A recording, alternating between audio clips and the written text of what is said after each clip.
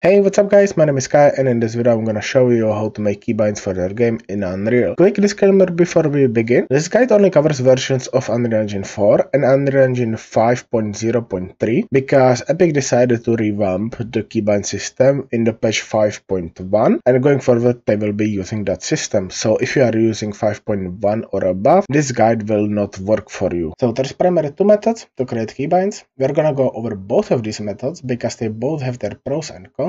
So let's get into it and start off with the first method, which is called hard coding. So just to quickly explain what hard coding is, it basically means that the keybind is hard coded into the game. That means it can't be really changed by the player. So for that, I'm gonna go into my character and I'm gonna go into event graph. And I already have the print string node here, which we are gonna use to test the keybinds. And the hard coding is actually super simple. You're just gonna right click and you're gonna search for keyboard event. And then you just look up the keyboard button that you want to keybind this to.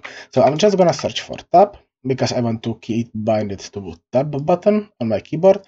And then you just hook up whatever code you want this to trigger to the keyboard event. You're gonna compile, and now when I hit play, you're gonna see that now when I press tab, it prints the string, and each time I press it, it's gonna print it again.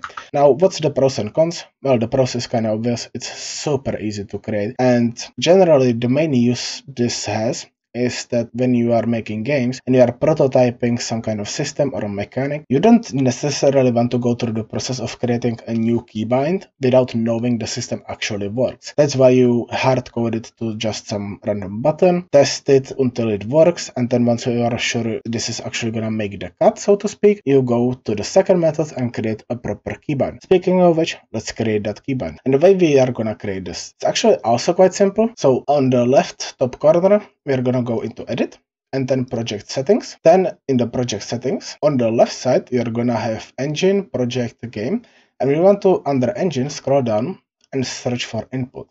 Click on that and now we can create some keybinds. So under bindings we have two different keybinds we can create. We have axis mappings and action mappings.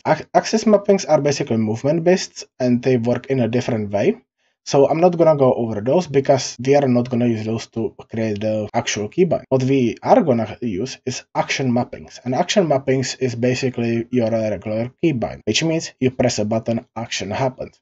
So to create a keybind, you just click on the plus here. Then you can name your keybind whatever you want. So I'm gonna just command print string, like so. And then here we can select the drop down menu and just pick whatever we want. So if I go into tab, I can select that when I press tab, this event will happen. Now on the right side, we have some buttons here. And this basically means is that when we check this first button, for example, the way the keybind is gonna work is it's not gonna work when we just press tab. It's gonna only work when we press shift plus tab. This is how you basically create combo keybind, so to speak, however you want to call it. So first it starts with shift and control, alt, command, etc. And another thing to note here is that within the keybind, we can also add a number of buttons. So I'm gonna just click on the plus here next to the keybind's name. And now I can search for a different button. So I'm just gonna search for, let's say, T.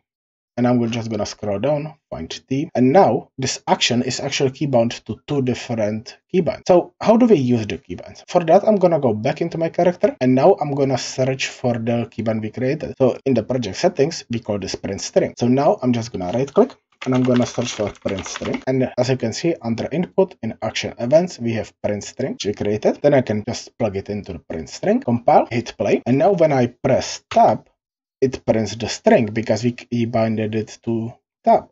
But when I press T, it also prints the string because remember in the project settings, we created two keybinds for that specific action. So that's how it works. So anyway, I hope you found this helpful and thanks for watching. See ya.